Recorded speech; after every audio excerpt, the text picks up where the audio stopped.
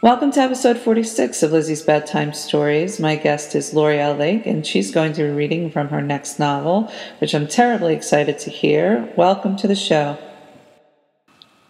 Thanks, Liz. I'm glad to be here.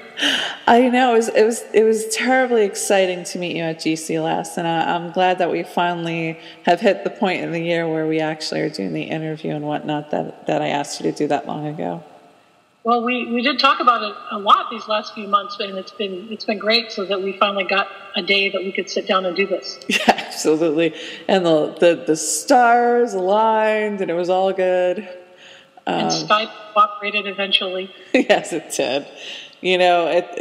Success is about perseverance. You have to keep on going for it. Otherwise, it doesn't happen. So, I'm sorry, say that again? I was going to say that sure can be true. Absolutely. So let my listeners know which book you're reading from and give them a little bit of a setup for the reading you're about to do, and then you can start the reading. All right. This is from the novel Jump the Gun that just came out last summer. It's the fourth book in the Gun series.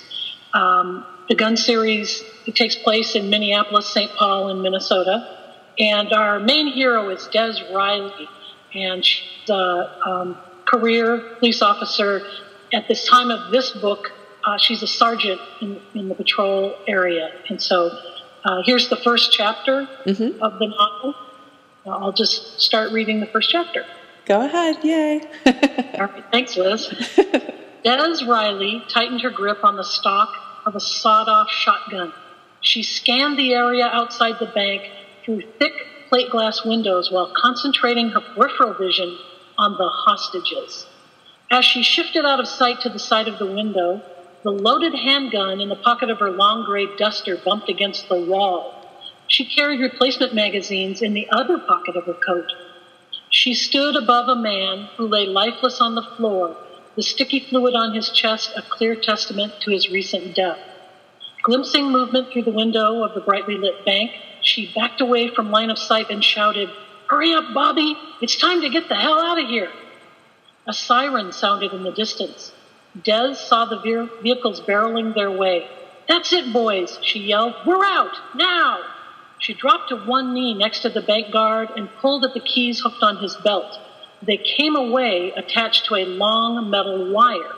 Hastily, she unclipped the ring and slid it across the floor. Two men clad in black clothing and black ski masks vaulted the chest-level counter and scurried across the open lobby area.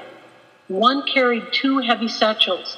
The other scooped up the keys, stopped at a side door labeled Employees Only, and looked back to Dez. He fumbled until he found the correct key, unlocked the door, and hollered, "Come on, Dez!" With one last glance toward the bank parking lot and approaching vehicles, Dez catapulted up from one knee and followed. In 4 running steps, she came to a trio of customers lying silent and face down near the teller window, fingers threaded behind their heads. With a powerful spring, she leapt over them, blasted through the doorway, and chased down a long hallway after her companions. She skidded around a turn that was so sharp she hit the wall and felt it give a little. Cheap, crappy construction, she thought. She pushed off and hurtled down the hall, feeling elation bubble up. Bobby and Frederick were already out of the bank, and she was hard on their heels. They ran for a beat-up Chevy junker 20 yards away, wrenched open the doors, and fell into it. Dez slouched in the back seat, panting, jubilant, the weapons in her pockets pressing against her hip and back. She laughed aloud. 1001, 1002, 1003. Bobby let out a whoop as Frederick beat on the steering wheel with the palms of his hands. "Sweet," Frederick said. He looked back toward Dez and gave her a thumbs up. All 3 of them laughed out loud like little kids on Christmas Day. Dez peered out the window, scanning the area, waiting. She examined her watch. As close as she could tell, more than 20 seconds had passed since they vacated the building. She stared at the back of the bank until she finally saw what she expected. A black-clad figure crept low around the crumbling block foundation. She exited the car and leaned back against the junker with her arms crossed over her chest. "Hey," she said, "we are so gone, Zeller." The SWAT team member stripped off one of his gloves and threw it to the ground. His dark helmet and protective glasses obscured his angry features, but even with all the gear, Dez could tell it was Zeller by the way he stood. "Shit," he spat out. "How the hell did you do that?" Dez just grinned. Bobby and Frederick emerged from the Chevy Malibu as the entire SWAT team, 2 commanders, and 6 tactical trainers converged on the area behind the faux bank. One by one, the 3 bank customers filed out of the bank, followed by the guard with paint spattered all over his chest. Lieutenant Mortensen clicked a stopwatch. "Exercise complete. Bank robbers 1, SWAT 0. Want to tell me what happened here?" Zeller banged the stock of his red dummy assault rifle on the ground. One of the other members of the team said, "There's no way they could have got out that quick. Not with the goods, anyway." Bobby pointed to the black satchels on the Chevy's passenger seat. He grabbed one and threw it at the feet of Willie Thorpe, the team leader. Thorpe squatted, unzipped the bag, and rummaged around inside. "This isn't all of it." Bobby grinned. "Yeah, so? You didn't get all of it, so you failed." "You didn't get any of us, Thorpe, so I'd have to say you're the bigger failure here." He glanced toward Dez, then Frederick. "You guys," Dez said, "you guys have got to get over the idea that all crooks are greedy and stupid. Some aren't." Zeller pointed at Steve Hart, the bank guard. "You didn't follow protocol, Reilly. Since when was shooting him in the plan?" "Yeah," Hart brushed at the drying paint on his chest. "Damn, you messed this up." Dez chuckled. "Perfect example of the best laid plans going awry. Any good criminal is going to adapt. You know the old saying that no battle plan survives first contact? Same thing goes with any organized crime. Get used to it." Zeller's face was so red, Dez thought he was going to pop a vein. He kicked his gear and turned away. Bobby laughed out loud. "Sore loser." "Screw you," Thorpe said under his breath, his lips curled up in a look of disdain. He glared at the 3 criminals like he wanted to kill them on the spot. Yeah. Commander Mortensen stepped between Bobby and Thorpe. "Everybody over to the shack, and let's do a post-mortem on this." The failed Special Weapons and Tactics team grabbed their gear and moved as one, double time, toward their destination. Dez watched the dejected crew's boots moving swiftly left, right, in harmony like a pack of black ants.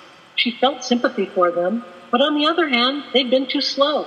This wasn't like a baseball catcher donning equipment for a tough inning in the field. The stakes were life and death. She knew how much gear they had to get into. Kevlar vests, thigh and forearm protectors, elbow and knee pads, shin guards, the outer uniform, heavy boots, and their new handy-dandy cut-resistant neoprene Damascus gloves. And that was just the apparel. Flashlight, baton, radio and headpiece, cuffs, eyewear, knives, tactical lights, periscope on a stick, ammo packs, the list went on and on. If Dez were ever selected for SWAT, the number one thing she would practice on her own would be dressing and arming with absolute efficiency. Things move fast in SWAT situations, and this brand new team had just learned it the hard way. Some fellow officers thought Dez Reilly, at 35, was a little too old to be volunteering for SWAT training, but her experience and fitness belied her age. She stood 6 feet tall in stocking feet and was broad-shouldered and muscular, with her long black hair French braided and the braid tucked up tight against her head. It was easy to confuse her with the men of the unit. That is, until you got close and saw the high cheekbones, dark brows, and bright blue eyes. Those eyes scanned the area constantly and took in everything around her.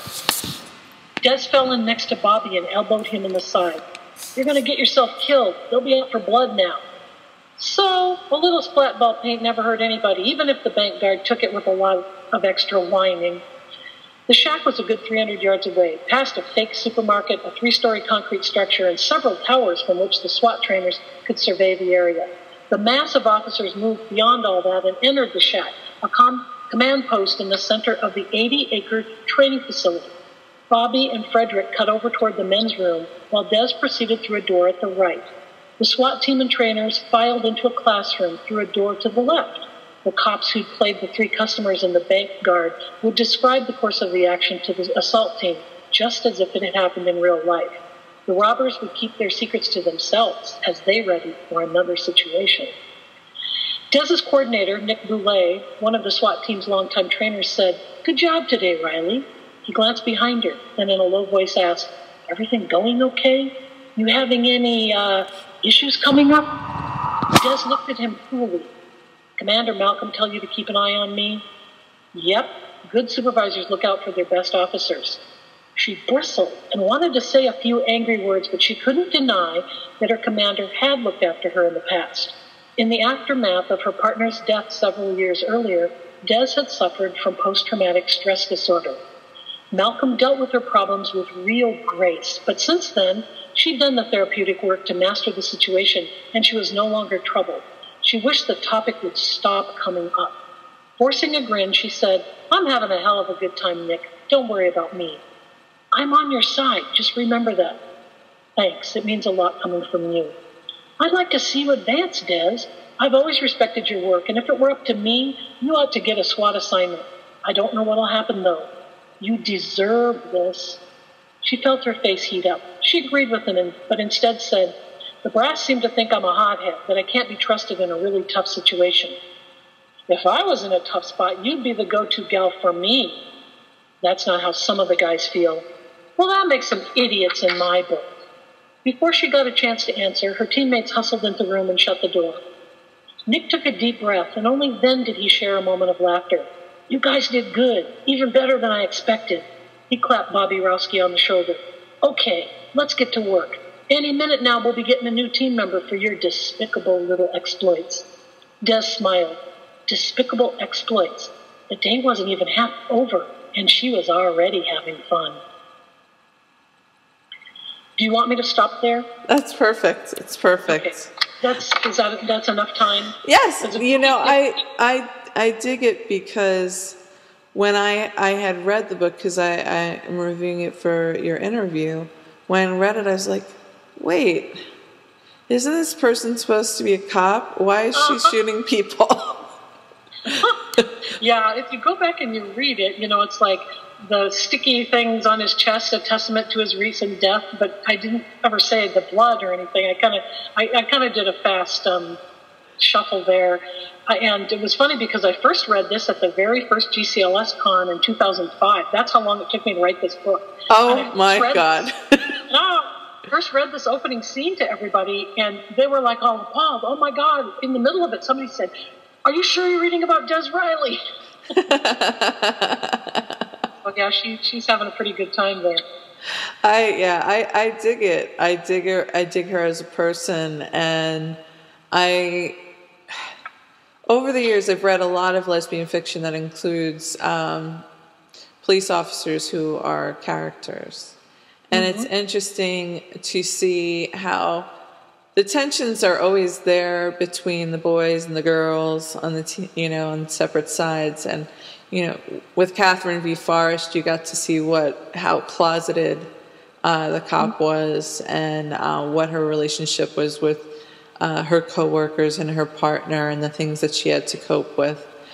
But still, you see the subtle changes over time when what is it like now? The back and forth, it's teasing and whatnot, but it doesn't have that same visceral edge, like you do not belong here.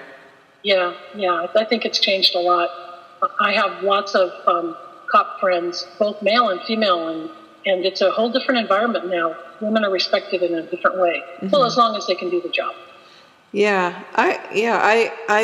I think it would be instructive for somebody to, like, obviously, if I had the time, I would do a historical from the 70s to the present, and seeing what has changed and also what has stayed the same. So I'm really pleased that you came on the show and gave a little test of. I didn't even know that this novel was so long in the making, but it's definitely worth picking up, and I appreciate you doing the reading on the show. Thank you. It was good fun.